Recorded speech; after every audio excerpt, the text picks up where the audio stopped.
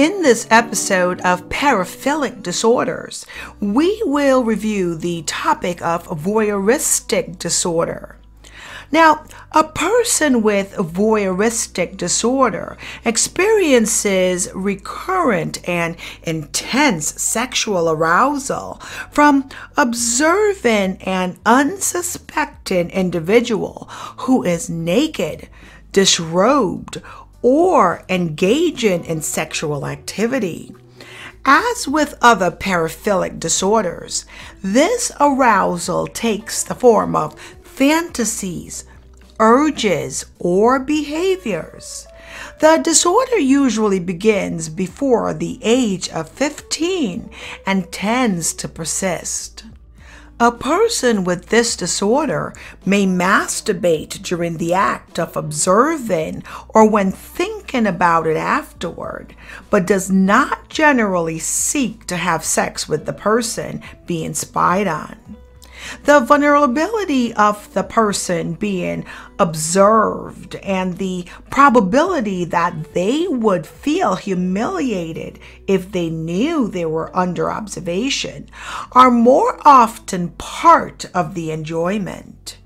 In addition, the risk of being discovered adds to the excitement, as you can see from the following example in the case of 25-year-old Sam's description of his disorder during an interview.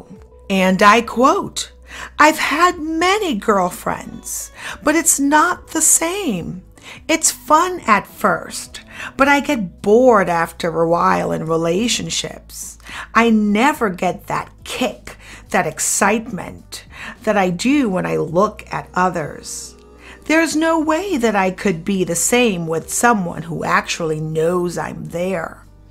The biggest thrill is when I'm watching my neighbor having sex with one of her boyfriends, or maybe watching Zoe down the block changing her clothes. Neither of them fully shuts their drapes, so there's always a little angle where I can see into their rooms if I get in just the right position on the lawn. Everything about it turns me on. Learning their schedules, waiting until it's just dark enough not to be seen, finding the right spot to look from, making sure I'm very quiet so no one hears me. Sometimes I'll take a walk and try to find someone I haven't watched before. If I hit the jackpot, that can be even more exciting because I don't know their routines. I don't know what's coming next, and I'm a little bit more nervous that I might get caught. Thinking about it afterwards, I also get excited, especially if I came close to getting caught.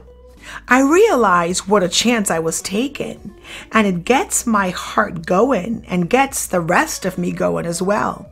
Sometimes I'll make up extra details when remembering what happened, especially details about barely getting away at the last second or even being spotted, and that's what makes it even better. Of course, if I ever get caught, it would be horrible. I'd die if anything ever happened." End quote. Voyeurism, like exhibitionism, is often a source of sexual excitement and fantasy. It can also play a role in normal sexual interactions if a partner consents to voyeuristic-like behaviors.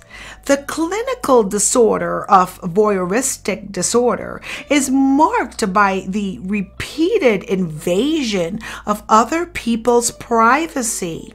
Some people with this disorder are unable to have normal sexual relations. Others have a normal sex life apart from their disorder.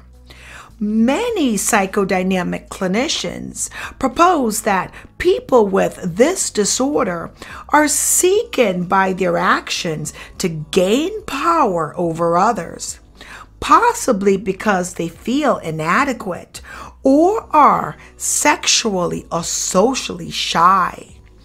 Cognitive behavioral theorists explain the disorder as a learned behavior that can be traced to a chance and secret observation of a sexually arousing scene. If the onlookers observe such scenes on several occasions while masturbating, they may develop a voyeuristic pattern.